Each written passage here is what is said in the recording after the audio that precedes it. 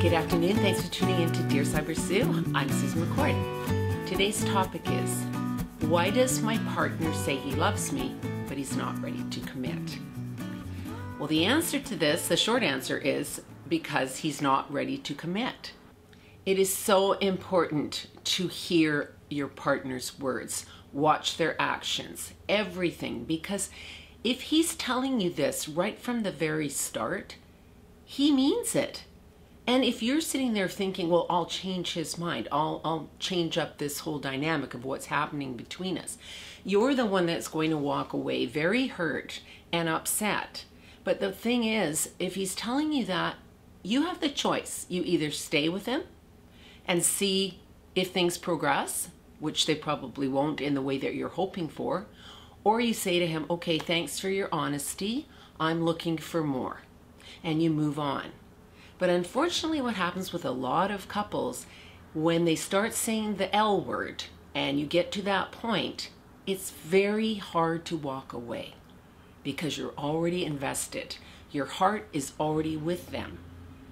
And this is the most difficult part of relationships, especially within the first 6 months, because the love word usually pops out within that time frame. By then, as I said, you're already enthralled with who they are. You're already planning in your mind the future with them. But if they turn around and say to you they don't want a commitment, there's nothing you can do but believe them, because it's not your place to try and change their mind. You're the one that's going to get hurt in the long run because you're hanging in there hoping that they're going to flip the whole thing around because you're such a good catch. Doesn't matter. Sometimes people are just emotionally unavailable when it comes to being in a committed partnership. It's nothing to do with you. It's to do with maybe what happened in their life, maybe just where they are. They can love you, but they don't want to be there 24/7. This is something that I really, I talk to a lot of my clients about, that some of those first few sentences and being honest with each other when you're having those early chats are the most important times you will go through in a relationship, because that tells you a lot about who they are, what they want in their future, all those kind of things. But if you're just hearing your own words and making out kind of what you want them to say, you're hearing in your head, it's just kind of one of those repetitive setups that you're putting yourself through that ends up being not what you truly want. So when you're asking the question, he loves me, but he doesn't want to commit, well, I'm sure he does. I'm sure he's saying all those things because he feels them. But the thing you need to hear the loudest is he's not interested in having a committed partnership. So spending another year with him or 2 years or whatever, you're going to end up at the end of the day being very sad and very hurt and feeling like you were blindsided. But the truth is you weren't. A lot of people just don't hear what they're supposed to hear. They hear what they want to hear, and that is the problem in a lot of new relationships. There's also different kinds of love. He might love you, but when you truly love someone and you want to be with them in a partnership, it's a different type of love. You want to see them all the time.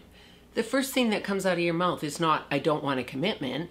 When you truly are in love with somebody, you want to be with them. You want to spend time with them. So his love might just be more of a right now kind of love. He feels this for you now, but he's already talked himself into he doesn't want a commitment. So for you to try and change his mind is going to be a lot of work on your part. It's going to be very one-sided because you're going to be the one sitting around waiting and hoping for him to change. Please listen to what somebody says in the beginning. It doesn't mean that you're not a good person, you're not worthy of having a relationship. They're just not into having one in that form of a commitment. So I really want you to hear this, because people spend so much energy and time with a partner that has been really honest with them right from day one. That's why I always say it's really important, especially as women, not to sleep with somebody too quickly. Because once you get into that sexual chemistry, lust, all that, and the L word falls out of everybody's mouth, well, then you are already sort of attached. And it's much harder to move on from that. And you start to hope and think, oh, maybe all this will be different. Most of the time it isn't. Of course, there's always going to be the odd person that does change and ends up committing. And maybe they will down the road. But if you're sitting there hoping for that, you're really wasting your time with somebody who's already given you their answer. Is it worth the gamble? There's so many people that have been in relationships for 2, 3, 4, 5 years, and they never transpire to a marital commitment because they were told in the very beginning that their partner didn't want that. So if you're putting energy and time into somebody who has told you that right from the start, you're setting yourself up for a big disappointment. It's nothing to do with you. It's to do with the fact that that's where they're at in their life. And they may be that way forever. Please pay close attention to all the things in the very beginning of a new relationship. It can save you a lot of drama. It can save you a lot of heartache. And it can bring you closer to meeting the person you're supposed to be with because you're not putting energy and time into the wrong people. Thank you so much for listening to Sybersue today. Please leave any comments, subscribe to my channel if you haven't already done so, and click like. I love hearing from you and I always answer you back.